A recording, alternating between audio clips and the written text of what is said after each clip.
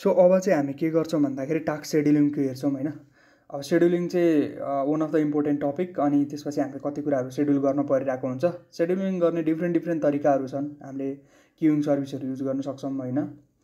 अथवा चाहिँ हामीले लिनक्समा चाहिँ इन्टरनल क्रोन भन्ने कुरा हुन्छ। अनि त्यो क्रोन युज गरेर चाहिँ हामीले सर्टेन फङ्सनहरू आर्बिटरी सेड्युल भनौँ न आर्बिटरी कोडहरू मेथडहरू अथवा फङ्सनहरू चाहिँ एक्जिक्युट गर्न सक्छौँ हैन। एउटा सर्टेन डेट टाइम इन्टरभलमा। अनि त्यसपछि रिकरिङ इन्टरभलहरू हुन सक्यो कि अथवा स्पेसिफिक इन्टरभलहरू हुन सक्यो हैन। अब नेस्टजेसमा चाहिँ के छ भन्दाखेरि नेस्टजेस सेड्युल भन्ने एउटा प्याकेज छ। अनि यसले चाहिँ एकदमै रोबस्ट छ हैन। यसले भनौँ न इन्टरभलहरू त्यसपछि गएर टाइम आउटहरू अनि स्पेसिफिक डेटहरू चाहिँ एक्सेप्ट गर्छ। बेसिकली यसले अन टप अफ लिनक्स यो जुन छ लिनक्सको यो क्रोनलाई चलाउने हो। अनि त्यसको चाहिँ यसले भनेको नोड.js को क्रोन भन्ने जुन प्याकेज छ यो हैन, त्यो प्याकेजको अन टप अफ द्याट यसले यसैको माथि रहेर चाहिँ काम गर्छ हैन। अब यो पनि एकदमै पपुलर छ नोड.js वर्ल्डमा। भनेपछि नेस्टजेसमा चाहिँ अझ डेकोरेटरहरू नेस्टजेसकै वेमा चाहिँ यसलाई चाहिँ क्युरेट गरेको छ भनौँ न। अब हामीले आज त्यही गर्न जाँदैछौँ है। अब बेसिकली स्टार्ट गर्नुभन्दा अगाडि चाहिँ अब टास्क सेड्युलिङ हेर्नु पर्दाखेरि चाहिँ अब दुई खालको टास्क सेड्युलिङहरू छ हैन। एउटा भनेको चाहिँ डिक्लेरेटिभ भनेको चाहिँ ट्याक्क यसरी चाहिँ हामीले के गर्छौँ भन्दाखेरि अहिले गरेर हेर्दैछौँ त्यो चाहिँ। त्यसपछि एकछिनपछि चाहिँ हामीले के गर्छौँ भन्दाखेरि त्यो चाहिँ डाइनामिक हामीले टास्क सेड्युलिङ गरेर हेर्छौँ। यता डिक्लेरेटिभमा जस्तै यहाँ चाहिँ डेकोरेटरहरू इन्टर यसरी चाहिँ राखिन्छौँ हामीले हैन। भनेपछि चाहिँ हाम्रो टाइम आउट यो भयो। त्यसपछि अनि त्यसपछि चाहिँ हामीले के गर्छौँ डाइनामिक चाहिँ के गर्छौँ भन्दाखेरि टास्क सेड्युल गर्छौँ। कसरी भन्दाखेरि अब नेमहरू हैन त्यसपछि एक्सप्रेसनहरू चाहिँ हामीले डाइनामिकली पास गरेर चाहिँ के गर्छौँ भन्दाखेरि क्रोन जबहरू रन गर्छौँ है। क्रोन जबहरू रन गर्ने एड गर्ने अपडेट गर्ने डिलिट गर्ने लिस्ट गर्ने कामहरू चाहिँ हामी डाइनामिकली गर्छौँ। So let's start with this static one. म दुई चिज गर्छु। एक चिज भनेको चाहिँ हामीले यो इन्स्टल गर्नु पर्यो हैन। त्यसपछि नेक्स्ट भनेको के हुन्छ भन्दाखेरि नेक्स्ट भनेको चाहिँ नि हामीले एउटा टास्क भन्ने बनाऊँ है। टास्क भन्ने एउटा मोडुल बनाऊँ हैन। त्यसले चाहिँ के गर्छ इन्डिपेन्डेन्टली के गर्छ भन्दाखेरि हामीले टास्कहरू बनाउँदाखेरि चाहिँ त्यसैमा रहेर चाहिँ हामीले बनाइदिउँ है। हामीले यो इन्स्टल गऱ्यौँ। यो इन्स्टल गरिसकेपछि यसले नेक्स्ट के गर्यो भन्दाखेरि यो सेड्युललाई चाहिँ रुट मोडुलमा हाल भने f.module.ts मा। अब मैले गएर यसको f.module कहाँ छ हाम्रो f.module को यहाँनिर मैले हालिदिन्छु हैन। फरवर्ड गरिसकेपछि यसले लिन्छ भनेको छ है। भनेपछि यसलाई यहाँनिर गएर हालिदिउँ। यो केमा छ भन्दाखेरि चाहिँ नेक्स्ट.js सेड्युल भन्नेमा छ है। नेक्स्ट.js सेड्युल भन्नेमा छ। अब यति गरियो हैन। त्यसपछि फरवर्ड भन्यो। अब यसमा चाहिँ हामीले स्पेसिफिक टाइमहरू पनि गर्न सकिन्छ भनेको छ हैन। अब त्यसको लागि चाहिँ के गरौँ भन्दाखेरि मैले नेक्स्ट.js रिसोर्स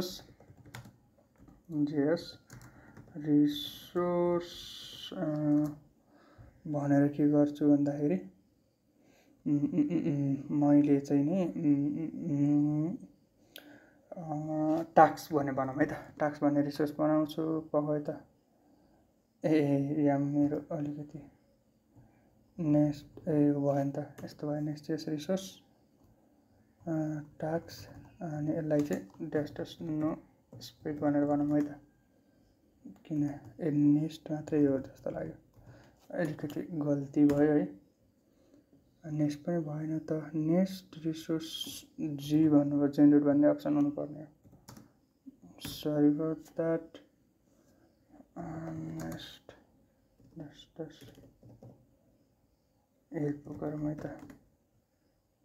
के छ रिसोर्सको लागि के छ यसको किन हाम्रो भएन भन्दाखेरि रिसोर्सको यही त हो नेक्स्ट जी रिसोर्स हो नि त। हामीले उल्टो हाल्यौँ है कमान्ड। के गरौँ भन्दाखेरि नेक्स्ट चाहिँ यो चलाइसकेपछि के भन्यो। अब यसलाई चाहिँ हाम्रो रेस्टमै छ भनेपछि रेस्टमै गरिदिउँ। त्यसपछि यसले क्रडहरू जेनेरेट गर्ने भन्यो। हाम्रो क्रड चाहिँदैन। त्यो भएको भइसकेपछि के भयो भन्दाखेरि हाम्रो टास्क मोडुल भन्ने जेनेरेट हुनुपर्छ। टास्क मोडुल चाहिँ भयो हैन। यसरी भएको छ। अब त्यसपछि हामीले के गर्नु पर्यो भनेपछि अब चाहिँ टास्क सर्भिसमा यो राखिदिउँ है त। क्रोन भनेर यसरी चलाइदियो एभ्री 40 सेकेन्डमा। त्यसपछि अब यो चाहिँ एक्सप्रेसन हो, अब के हो भन्ने हामीले एकछिनमा हेर्छौँ हैन।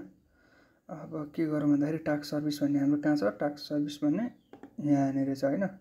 टास्क सर्भिसमा राखेर चाहिँ यो लगर पनि लगाएर राख्दिउँ है। लगर पनि यो लगरले चाहिँ लग गर्ने काम गर्यो नि त।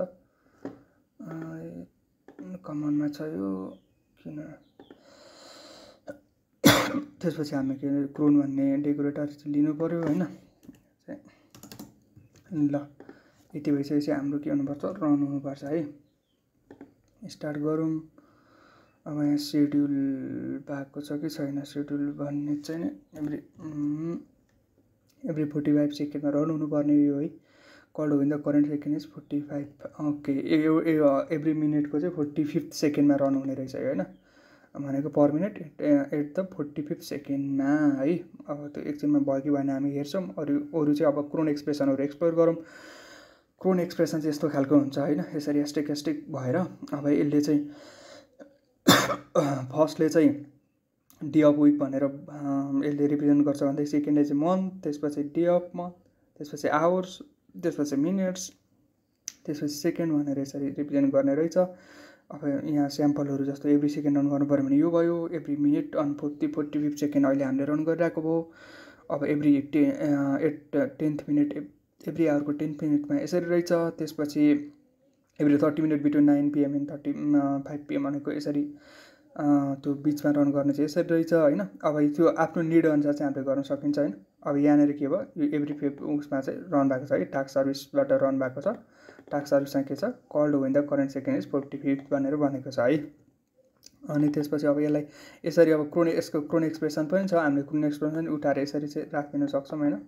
के गरौँ भन्दाखेरि एभ्री 30 सेकेन्डमा कल गरिदिउँ यसलाई क्रोन एक्सप्रेसन युज गरेर। अब हामीले यो एक्सप्रेसनहरू आफैले डिफाइन गर्न सकिन्छ। अब यहाँनिर भनौँ न यसले अलरेडी चाहिँ क्रोन एक्सप्रेसनमा छ भने वाइ नट युज द्याट भन्ने कुरा नि आयो होइन। त्यसरी चाहिँ हामीले युज गर्न सक्यौँ होइन। अब हाम्रो आफ्नो लजिकहरू चाहिँ यहाँनिर यो ह्यान्डल क्रोनभित्र चाहिँ हामीले राख्न सक्छौँ होइन मजाले। यो चाहिँ एभ्री 30 सेकेन्डमा रन हुन्छ होइन। त्यस्तै गरी अब हाम्रो चाहिँ यहाँनिर भनौँ न अब यो क्रोनको चाहिँ के अरू एक्सटर्नल कुराहरू के लिन सक्नेछ भने नेम, टाइम जोन। अब हामीलाई चाहिँ अब स्पेसिफिक टाइम जोनमा रन गर्न पर्ने हुनसक्छ नि त। त्यसपछि अब टाइम जोन भनौँ न, टाइम जोन अलिकति दिन मन लागेन अथवा हामी युटिसी अफसेटबाट काम गरिरहेको छौँ भनेदेखि युटिसी अफसेट पनि राख्न सक्यो। त्यसपछि डिसेबल गर्ने हो भने यसरी डिसेबल भन्ने पनि हामीले पास गर्न सक्यो होइन। यसरी चाहिँ हामीले के गर्न सक्छौँ, क्रोन जब रन गर्न सक्छौँ है। नेम अनि त्यसपछि अब जस्तो चाहिँ मैले के गरेँ भने क्रोन अप्सनमा चाहिँ यो दिउँ है, त्यसलाई नेम पनि दिउँ होइन। हाम्रो अहिले त टेस्ट हो, नोटिफिकेसन चाहिँ के गर्थ्यौँ भन्दाखेरि क्रोनमा चाहिँ हाम्रो यो एक्सप्रेसन दियो, त्यसपछि अर्को चाहिँ के भयो, अप्सन भयो क्या यस्तो है। नोटिफिकेसन भयो, त्यसपछि के गरौँ भन्दाखेरि म चाहिँ एसिया काठमाडौँ भनेर राख्छु। अब यहाँनिर त त्यस्तो छैन। अब यो त यसमा त यो एभ्री उसमा त चाहिएन नि त।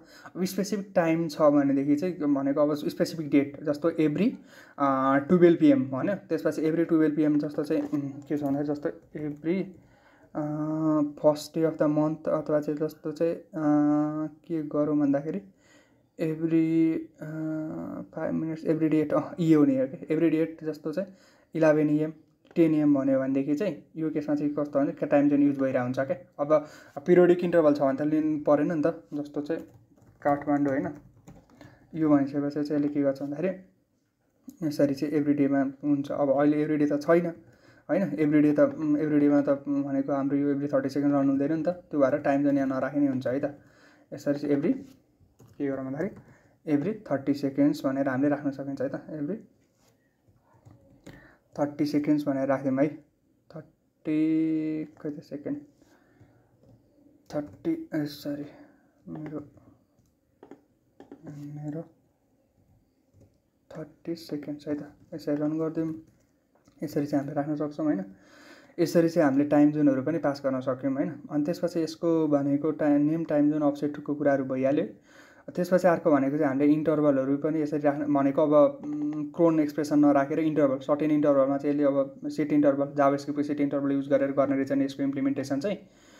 यसरी हामीले यसरी इन्टरभल पनि राख्न सक्यौँ होइन। इन्टरभलहरू राखेर पनि गर्न सक्यौँ। त्यसपछि भनेको चाहिँ अर्को भनेको टाइम आउट। अब हामीलाई टाइम आउट राख्नु छ भने टाइम आउट अनुसार पनि यसरी राख्न सक्छौँ होइन। Simple is that. यसले इन्टरनल युज भनेको जाभास्क्रिप्टको सेट टाइम आउट हो। अनि टाइम आउट डेकोरेटर यहाँ अलरेडी छ, नेमहरू पनि हामीले दिन पाइयो। यसरी चाहिँ हामीले युज गर्न सकिन्छ है। नेक्स्ट चिज भनेको चाहिँ हाम्रो के छ भन्दाखेरि डाइनामिक क्रोन जब भनेर छ। भन्दाखेरि डाइनामिक क्रोन जब्सहरू हेर्छौँ होइन। हामीले अगाडि भनेको डिक्लेरेटिभ क्रोन जबहरू हेऱ्यौँ। त्यसमा डिक्लेरेटिभ क्रोन जबमा चाहिँ कसरी चाहिँ हामीले टाइम आउट अनि त्यसपछि गएर इन्टरभल, त्यसपछि गएर क्रोन एक्सप्रेसनहरू युज गरेर अनि टाइम जोनहरू युज गरेर कसरी गर्ने भन्ने चाहिँ हामीले हेरेको थियौँ। अब त्यस्तै डाइनामिकमा चाहिँ त्यही नै हो, तर डाइनामिक एपिआई युज गरेर डाइनामिकली चाहिँ हामीले गर्न सक्छौँ होइन। सो टाइम आउटहरू यो त डिक्लेरेटिभको भयो। डाइनामिकमा जाउँ। डाइनामिकमा चाहिँ अब यसरी चाहिँ अब get crown jobs, stop, start होइन, डिलिट होइन, अब नेक्स्ट कहिले छ, लास्ट कहिले थियो होइन, यसरी चाहिँ हामीले गेट गर्न सक्छौँ। अब यहाँ एड क्रोन जब, त्यसपछि डिलिट क्रोन जब, गेट क्रोन जब्स, यो तीनवटा चाहिँ मैले के गरेको छु भन्दाखेरि अब इन्टरभल चाहिँ please try it to and होइन, यो सजिलै छ। जेनरली अब एक्सप्रेसनहरू युज गरिरहेको हुन्छ, त्यही भएर एक्सप्रेसन युज गरेर चाहिँ मैले टेस्ट गर्छु है त। मैले रेडी बनाइसकेको छु। मैले के गरेछु भन्दाखेरि टास्क कन्ट्रोलर बनाएँ। टास्क कन्ट्रोलरमा चाहिँ यो कन्ट्रोलर त पहिल्यै थियो। टास्क कन्ट्रोलरमा चाहिँ क्रिएट भनेर रहेछ। क्रिएट भन्दा नि यसलाई एड क्रोन भनेर राखिदिउँ है। एड क्रोन जब भनिदिउँ। त्यसपछि गएर गेट क्रोन्स अनि त्यसपछि रिमुभ क्रोन, ल रिमुभ भन्ने नै भयो होइन। ल यसरी चाहिँ हामीले के गरेछौँ भन्दाखेरि यहाँ एड क्रोन जब, त्यसपछि यसलाई रिमुभ क्रोन जब भनेर राखिदिउँ न। यसलाई सजिलो हुन्छ यो भइसकेपछि अलिकति नेमिङ कन्भेन्सन अलिक कन्सिस्टेन्स भयो। यसलाई जब्स भनेर राखौँ, गेट क्रोन जब्स भनेर राखिदिउँ होइन। यसो गरिसकेपछि चाहिँ के भन्दाखेरि हाम्रो के भन्दाखेरि अब योले चाहिँ एड गर्छ, यसले लिस्ट गर्ने काम गर्छ, यसले डिलिट गर्ने काम गर्छ है। अब यसमा चाहिँ मैले सिम्पल त्यही नै हो, डकुमेन्टेसन भएअनुसारको नै गरेको छु। एड क्रोन जब गर्नलाई चाहिँ यहाँ क्रोन जब भन्ने यो छ, यो चाहिँ मैले अलिकति ट्राई गरेको थिएँ। यो चाहिँ हाम्रो यो नेस्ट.js सेड्युलमा चाहिँ छैन, क्रोन भन्नेमा छ। नेस्ट.js सेड्युलले चाहिँ अब यो क्रोन भन्ने डिपेन्डेन्ट चाहिँ अलरेडी युज गर्ने भएकोलाई त्यो अलरेडी इन्स्टल हुन्छ। Please get that from this crown package. त्यस्तो भइसकेपछि अब क्रोन एक्सप्रेसन हामीले यही अनुसार अहिले मैले चाहिँ एभ्री 30 सेकेन्ड्स भनेको एउटा भनौँ न सर्टेन सेकेन्ड अफ अ मिनटमा चाहिँ गरिरहेको छु होइन। यो भनेको एक सेकेन्ड अफ 1 मिनट जस्तो 5 सेकेन्ड 30 सेकेन्ड होइन, त्यसरी चाहिँ गरिरहेको छु। अनि त्यसपछि अर्को भनेको चाहिँ अब एड गरेर स्टार्ट गरिसकेपछि यो हुन्छ, सेड्युलले स्टार्ट गरिदिन्छ। त्यसपछि गएर यहाँनिर लगहरू र यो रिटर्न गरेको सिम्पल भइहाल्यो। एड क्रोन जबमा त्यही छ। ग्रेट क्रोन जबमा चाहिँ अब गेट क्रोन जब्स भन्ने यसलाई चलाएको छ। ग्रेट क्रोन जबले चाहिँ यहाँनिर अब की भ्यालुहरू अनि proper function, proper object return गर्छ। त्यसलाई चाहिँ मैले नेम कुन हो अनि टाइम कुन हो त्यसको बेसिसमा चाहिँ यहाँ रिटर्न गरेको छु। त्यसमा चाहिँ अब नेक्स्ट डेट छैन भनेदेखि चाहिँ यसले इरर फाल्ने भयो, क्याच ब्लकमा जाने भयो। त्यसपछि गएर अर्को भनेको चाहिँ क्रोन जब डिलिट क्रोन चाहिँ अब कुन चाहिँ रनिङ कुनै चाहिँ डिलिट गर्नु छ भने डिलिट क्रोन जबले चाहिँ गर्न सक्छौँ है त। अब हाम्रो के छ भन्दाखेरि मैले एभ्री 11 AM भनेर चाहिँ राखेको छु। अब यो चाहिँ आउनु पऱ्यो है। सुरुमा जाउँ, यसलाई रिफ्रेस गरौँ डकलाई, त्यसपछि गएर टास्कमा जाउँ, त्यसपछि यसलाई गेट गरौँ होइन। गेट गर्दाखेरि के भन्दाखेरि नेक्स्ट भनेको नोटिफिकेसन भनेर छ। अनि त्यसपछि 11 AM थियो तर 5 आयो, किन भन्दाखेरि यो चाहिँ युटिसीमा आइरहेको छ होइन। अब यसमा लगमा हेऱ्यो भनेदेखि चाहिँ यो टाइम जोनमा आएको हुनसक्छ। जस्तो चाहिँ अगस्त 30, 2023 अनि त्यो के छ 11 AM भनेर आएको छ नि होइन। GMT 5 यो नेपाल टाइम भनेर आएको छ। यसरी चाहिँ अब हामीले GMTमा हाम्रो निड अनुसार चाहिँ हामीले कन्भर्ट गर्न सक्यौँ होइन। त्यहाँदेखि सिम्पल भइहाल्यो। अब एक्जिस्टिङ भयो। अब एउटा एड गरेर हेरौँ होइन। एड गरेर हेरौँ क्रोन जब, यसमा जाउँ, त्यसपछि गएर यसमा जाउँ, त्यसपछि गएर टेस्ट भनौँ होइन। टेस्ट भनेर मैले के गरेँ भन्दा सेकेन्ड जस्तो 15 सेकेन्डमा गरौँ एभ्री मिनटको। त्यसपछि गएर यसलाई एक्जिक्युट गरौँ। त्यसपछि के भन्छ जब test added for each minute at 15 seconds भनेर आयो। अब यो भइसकेपछि हरेक मिनटको चाहिँ 15 सेकेन्डमा रन हुनु पऱ्यो है। टास्क सर्भिस यहाँ एड गरिदिउँ अनि यो अब रन भइसकेपछि हामीले डिलिट गर्ने काम गर्छौँ 15 सेकेन्डमा होइन। यहाँनिर के छ 15 सेकेन्डमा चाहिँ एड के छ भन्दाखेरि यसमा 15 सेकेन्डमा त भयो होइन क्रोन जब। त्यसपछि सेकेन्ड्स भनेको छ time for job to run होइन। ओके, यसरी चाहिँ मैले सेट चाहिँ गरेको छु होइन। अब यो यहाँनिर एक्जिक्युट चाहिँ किन भएन भन्दाखेरि चाहिँ नि एक्जिक्युट हुनुपर्ने जब टेस्ट एड चाहिँ भयो तर हाम्रो चाहिँ यो एक्जिक्युट हुँदाखेरि चाहिँ एक्सप्रेसन भयो। त्यसपछि गएर एक्सप्रेसन अफ क्रोन जब यो नै हालिदिएको छु, time second for job to run भनेर ल टाइम 15 रन भयो होइन। भनेपछि हामीले 15मा अलिकति 15 सेकेन्ड पनि लामो हुने रहेछ हौ। 15 सेकेन्डमा चाहिँ रन भयो है। त्यसपछि गएर अर्को हाम्रो त्यो त 11 AM छ अर्को रन हुने, गेट क्रोनको भयो। डिलिट क्रोन गरौँ, डिलिट क्रोन गरिसकेपछि चाहिँ रन हुनु भएन। के छ यसको भन्दाखेरि लिस्ट गरौँ अनि त्यसपछि फेरि डिलिट गरौँला है। यहाँ दुईवटा आउनु पऱ्यो, टेस्ट भन्नेलाई डिलिट गरिदिन्छु म। डिलिट टास्कमा जाउँ, त्यसपछि गएर के गर्नु, ट्राई आउट गरेर नेममा पास गरौँ, युएसएससी डिलिटेड भनेर आयो। अब यहाँनिर के हुन्छ भन्दाखेरि हाम्रो गेटमा जाउँ, एक्जिक्युट गरौँ, अहिलेलाई एउटा मात्र आयो, यो पनि डिलिट गरिदिउँ। भइसकेपछि यो चाहिँ डिक्लेरेटिभबाट गरेको भयो। यसरी चाहिँ यसलाई पनि हामीले यसरी चाहिँ रनिङ उसबाट स्टप गर्नु छ भने चाहिँ यसरी चाहिँ हामीले गर्न सक्छौँ है त। फेरि यसलाई एक्जिक्युट गरौँ, त्यहाँ केही पनि भएन होइन, नेक्स्ट क्रोन जब छैन। नेक्स्ट अब यहाँनिर हेऱ्यौँ भनेदेखि जस्तो एक्जिक्युट गऱ्यौँ भनेदेखि के छ भन्दाखेरि अहिलेलाई केही छैन है। नोटिफिकेसन जब नोटिफिकेसन डिलिटेड भनेर एकछिन त डिलिटेड किन भनेर आयो। यसलाई एकछिन के गरौँ भन्दाखेरि यहाँनिर लग चाहिँ केही भएन भनेपछि इरर पनि आएन, केही पनि आएन। ल ठिक छ भनेपछि हाम्रो चाहिँ नेक्स्टमा केही थिएन, त्यो भएर केही पनि आएन है। यो रेस्पोन्समा चाहिँ रेस्पोन्समा केही आएको छैन, इम्टी आइरहेको छ। यसलाई अब रेस्पोन्स अप्टिमाइज गरौँला। सो अब हामीले टास्क सेड्युलमा चाहिँ एउटा आर्बिटरी फङ्सनहरूलाई चाहिँ कसरी एक्जिक्युट गर्ने भन्ने कुरा बुझ्यौँ होइन। त्यसपछि गएर अर्को भनेको चाहिँ अब यहाँ डिफ्रेन्ट क्रोन एक्सप्रेसनहरू कसरी राख्ने भन्ने बुझ्यौँ। त्यसपछि गएर सेट इन्टरभलहरूको कुराहरू पनि बुझ्यौँ, टाइम जोनहरू राख्ने कुरा पनि बुझ्यौँ, सेम नै भइहाल्यो। अब हामीले चाहिँ त्यसलाई चाहिँ अब कसरी डाइनामिकली स्टप गर्ने, रनिङ सर्भरबाट कसरी स्टप गर्ने भनेर यसरी एपिआई बनाएर स्टप गर्न सक्यौँ।